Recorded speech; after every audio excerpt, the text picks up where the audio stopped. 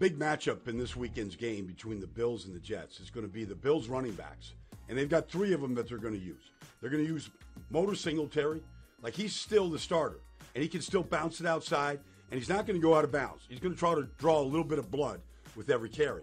But last week, in their victory against the Patriots, this James Cook, the rookie out of Georgia, he broke loose. He got a lot of carries, and he also caught a lot of passes, caught all 6 passes.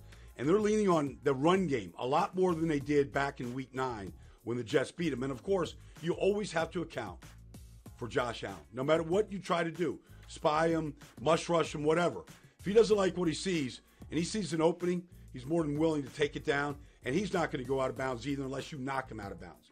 Now, the challenge is the Jets linebackers. And when you watched him last week, Quan Alexander had a great game.